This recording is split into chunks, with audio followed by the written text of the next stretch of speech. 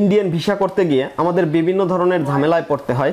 যেমন আপনার Indian visa application ফর্মটি কিভাবে পূরণ করবেন, এই কাগজপাতিগুলো কিভাবে সাজাবেন, এবং এর যে ইন্ডিয়ান ভিসা প্রসেসিং ফি, এই ফিটা কিভাবে জমা দিবেন, আপনি ইন্ডিয়ান ভিসা অ্যাপ্লিকেশন ফর্মটি কিভাবে পূরণ করবেন আর কাগজপাতি কিভাবে সাজাবেন, এই নিয়ে আমার আগে দুটি ভিডিও আছে। আপনি যদি মিস করে থাকেন তাহলে এই ভিডিও নিচে ডিসক্রিপশন বক্সে লিঙ্ক দেওয়া থাকবে, ওখান থেকে দেখে নিতে পারবেন। আর আজ আমি আপনাদের দেখাবো আপনার যে ইন্ডিয়ান ভিসা প্রসেসিং ফি, এইটা ঘরে বসেই আপনি bKash, রকেট বা অন্যান্য মোবাইল ব্যাংকিং অথবা মাস্টার কার্ড দিয়ে কিভাবে প্রদান করবেন। আপনারা দেখছেন তীর্থ 24। আপনি যদি এখনো আমার চ্যানেলটি সাবস্ক্রাইব করে না থাকেন তাহলে এখনই সাবস্ক্রাইব করুন, আর পরবর্তী আপডেট ভিডিওগুলো সবার আগে পাওয়ার জন্য পাশে থাকা বেল আইকনটিতে ক্লিক করে রাখুন।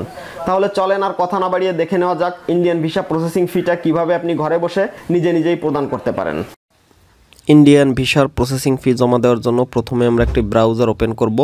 ব্রাউজারের সার্চ বারে লিখব www.ivsebd.com, লিখে এন্টার করার পর এই ধরনের একটা ইন্টারফেস আসবে। এখান থেকে ভিসা প্রসেসিং ফি পেমেন্ট ওটাই ক্লিক করব। ওটাই ক্লিক করার পর এই ধরনের একটি ইন্টারফেস আসবে। এখানে প্রথম আমরা সিলেক্ট মিশন, যেহেতু আমার খুলনাটা সিলেক্ট করে নিলাম। এবার আপনার ভিসা অ্যাপ্লিকেশন ফর্মের যে অ্যাপ্লিকেশন আইডি সেটা এখানে লিখে দিবেন। কপি করেও লিখতে পারেন, কিন্তু এটা দুইবার লিখতে হয়। পরবর্তী ঘরে লেখার জন্য অবশ্যই কপি পেস্ট কাজ করবে না, এখানে আপনাকে দেখেই লিখতে হবে ওয়েব ফাইল নাম্বারটা বা অ্যাপ্লিকেশন আইডিটা। তাহলে আমি অ্যাপ্লিকেশন আইডিটা লিখে নিলাম। এবার হচ্ছে আমি কোন সেন্টারে জমা দিব সেটা সিলেক্ট করে নিব। আমি খুলনায় জমা দিব, এই জন্য আইভিএসি খুলনা সিলেক্ট করে নিলাম। এবার হচ্ছে ভিসা টাইপ, আমার যেহেতু এটা মেডিকেল ভিসা তাই মেডিকেল ভিসা সিলেক্ট করে নিলাম। আপনার ট্যুরিস্ট হলে ট্যুরিস্ট সিলেক্ট করে নেবেন। এরপর হচ্ছে পাসপোর্ট নাম্বারটা আপনি ফর্ম থেকে কপি পেস্ট করেও দিতে পারেন অথবা পাসপোর্ট বই দেখে লিখে দিতে পারেন। এরপর আমরা সেভ অ্যান্ড নেক্সটে ক্লিক করব। এখানে হচ্ছে ফুল নেম, পাসপোর্ট অনুযায়ী আপনার ফুল নামটা এখানে লিখে দিতে পারেন অথবা আপনার অ্যাপ্লিকেশান কপি থেকে কপি পেস্ট করেও দিতে পারেন। এরপর হচ্ছে আপনার মেইল অ্যাড্রেস, অবশ্যই একটা সঠিক মেইল অ্যাড্রেস দিবেন। এরপর কন্ট্যাক্ট নাম্বার, অবশ্যই একটা চালু নাম্বার এখানে দিবেন। এবার হচ্ছে এক্সপেন্ডেড ডেট, মানে আপনি কোন ডেটে জমা দিতে চাচ্ছেন। আপনি যে কোনো ডেট সিলেক্ট করে দিতে পারেন। টাকা জমা দেওয়ার 6 দিনের ভিতর আপনি ফাইলটি এম্বাসিতে জমা দিতে পারবেন।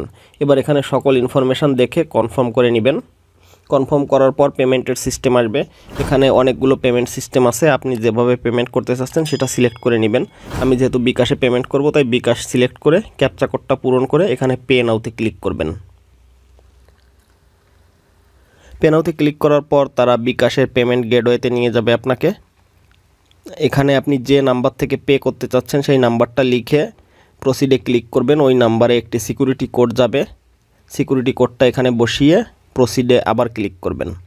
হ্যাঁ, সিকিউরিটি কোডটা লিখে নিলাম। এবার হচ্ছে আপনার bKash-এর যে পিন, সেই পিন নাম্বারটা দিয়ে কনফার্ম করবেন।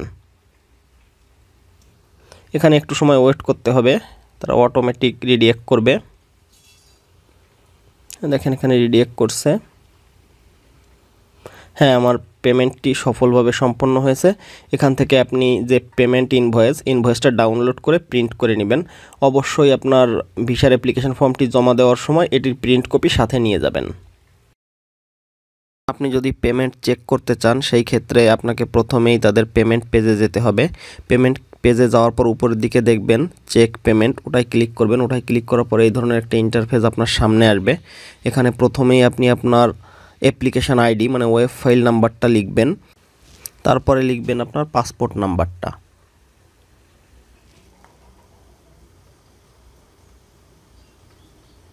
পাসপোর্ট নাম্বারটা লেখা হয়ে গেলে উপরে থাকা ভেরিফিকেশান কোড বা ক্যাপচা কোডটা দিয়ে চেক পেমেন্ট এই বাটনে ক্লিক করবেন। এই বাটনে ক্লিক করার পর এই ধরনের একটা ইন্টারফেস আসবে। দেখেন পেমেন্ট স্ট্যাটাস, এখানে পেইড দেখাচ্ছে। এখান থেকে আপনি প্রয়োজনে আবারও আপনার ইনভয়েস কপিটা ডাউনলোড করে নিতে পারেন। আজকের ভিডিও এ পর্যন্তই। ভিডিওটির কোথাও যদি বুঝতে আপনার কোনো সমস্যা হয়ে থাকে অবশ্যই কমেন্টস বক্সে আমাকে জানাবেন। আবারও নতুন কোনো ভিডিও নিয়ে হাজির হব আপনাদের সামনে। তত সময় ভালো থাকুন, সুস্থ থাকুন, আমাদের চ্যানেলের সাথেই থাকুন।